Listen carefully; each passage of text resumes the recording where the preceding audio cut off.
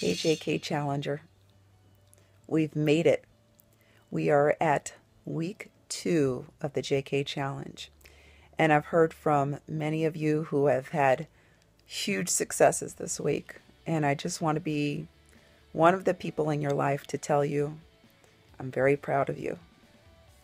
I know it's been a lot of hard work over the last week. I've seen all the sweat pictures. I've seen the updates from your treadmills. I've also seen some of the great delicious food that you're eating, and it's healthy and it's fueling your body. And I just want to say congratulations. Now here's the thing. We're at week 2. Week 2 isn't the sexy fun, hey, I'm doing a challenge week 1. And it's not the, ooh, I'm almost done. It's week 3. It is week 2. This is the make or break week.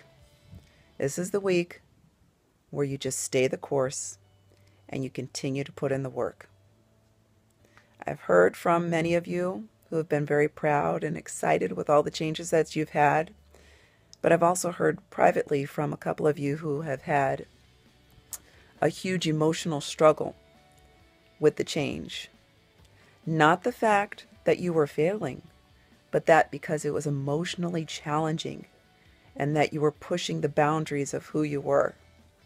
And guess what? That's what you're doing. It's hard work. Change is not comfortable for everybody. But in change, there is power. There is excitement. There is determination. There is success. So I'm here to tell you, stay the course. Keep doing the hard work. Keep focusing on your proper eating habits. Keep getting those workout ins. Keep making yourself a priority. You deserve it. This week, we're going to work hard. We're going to support each other. And we're going to continue to see success.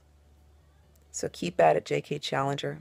I believe in you, and I want you to believe in yourself.